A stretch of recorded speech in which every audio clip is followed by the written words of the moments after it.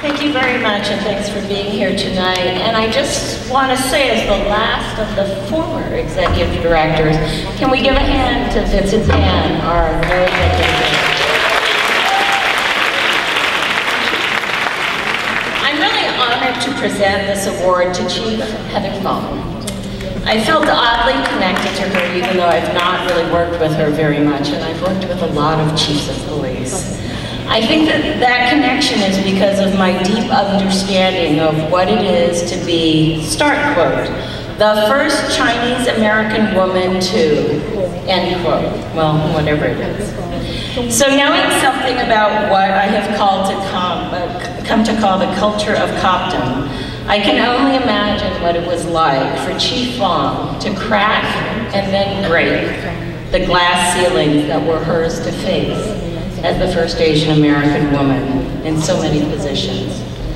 I want you to go back, if you can, to the late 1970s. Men had doubts about the ability of the fair sex to be competent in any field, let alone the macho field of law enforcement. And many, if not most, in spite of the inspirational Fred Lau, doubted that we very small Chinese people were good for anything but cooking or laundry.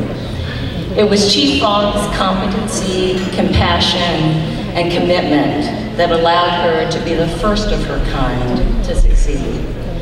Now, I wasn't in the academy when the new recruit Heather Fong arrived, but the word on the street was that she proved herself worthy immediately and left many of her male counterparts kind of scratching their heads in both the substantive and physical training courses.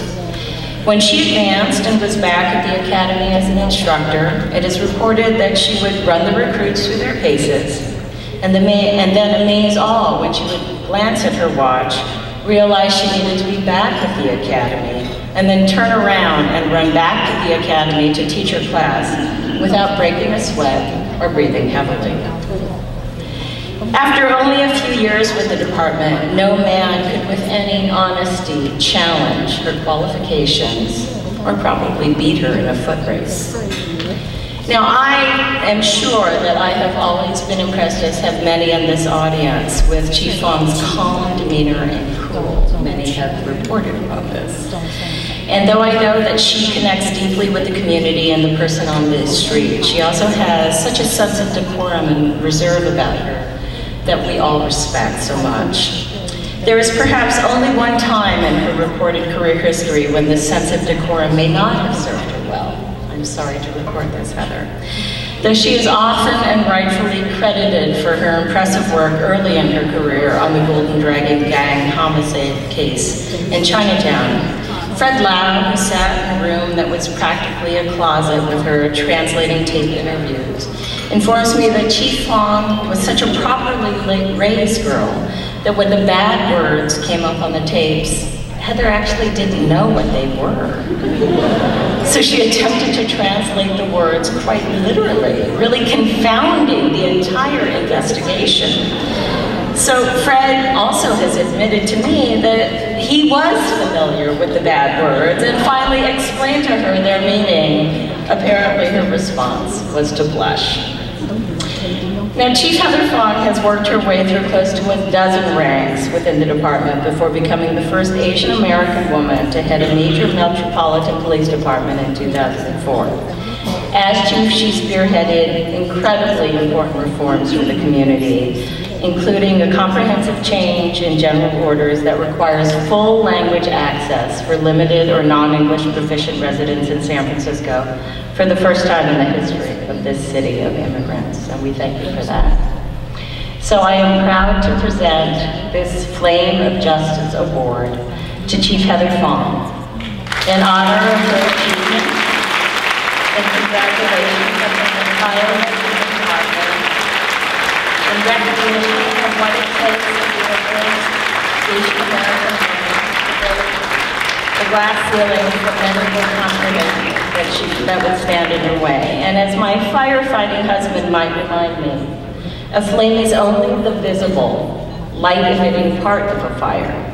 So I also present this award knowing that we have seen but a very small part of what Heather Fong will accomplish and contribute, and I can't wait to see what we'll do next.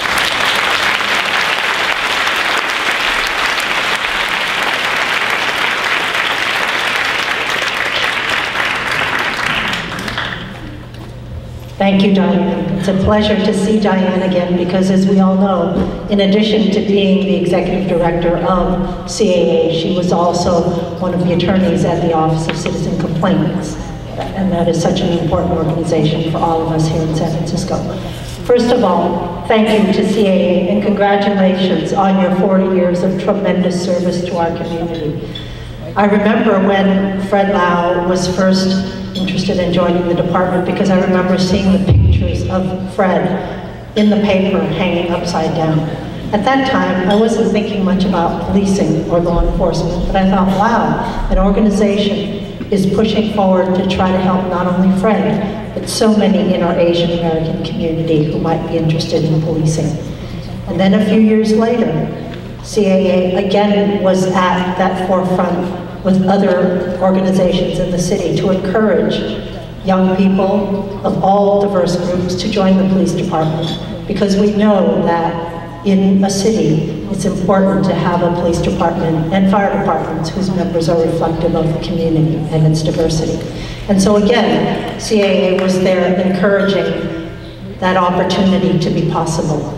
And so I'm very grateful for their advocacy, because it is because of their advocacy that so many of us have had very, very successful careers in the police department.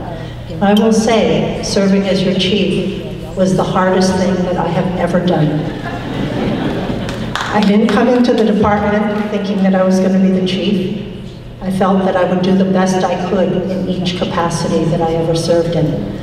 But it is not because of one person. It's because of so many of you in this room. And as I saw you at the VIP reception, as I saw you outside looking at the historical display, it was like my life passing by me, because for each and every one of you, I could come up with a story of how you have touched me, how you have impacted me, supported me, given me a kind word, or said, just keep going, you're doing the right thing, you're on the right path. So tonight, as I receive this very prestigious award, I want to recognize and congratulate the other 3 honorees, but also to thank each and every one of you, because it's because of your efforts and the men and women of this department that I'm accepting this award on behalf of all of you and your support. So thank you very much, and I'm totally confident that CAA will have 40 plus more years of tremendous service to this department. And earlier Diane mentioned that we now have a Department General Order about limited English proficiency, where each of our officers must ensure that we can communicate in a way with a member of the community. It's not just because of the police department, it's because of the hard work of the community, of CAA and so many other community-based organizations. But also, I need to recognize our police commissioners who are here tonight. They are the ones who ultimately pass the policy that this department follows. And we have with us the president, Dr. Joe Marshall of the Oneida Boys Club. We have Commissioner David Lonick of the Berkeley Criminal Justice Center. We have with us Commissioner Petra De Jesus, who's worked a lot with us on immigration issues. And also, last but not least, your executive director is our police commissioner, Commissioner Vincent Payne. So thank you very much.